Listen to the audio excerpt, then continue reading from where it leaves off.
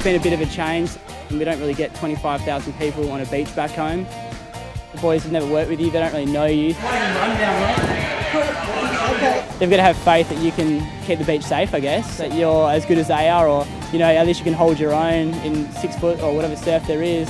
Just like I didn't fall off in front of all the boys. The things I find most challenging here at Bondi would definitely be the larger crowds. Guys, I need you to come back to waist step. You can't take your eye off for a second, otherwise something's going to happen and we'll miss it. Chris, can you take this guy? You come home end of the day and you think, I've rescued 3 or 4 people today, and without us there's a chance they wouldn't go home, they wouldn't make it alive.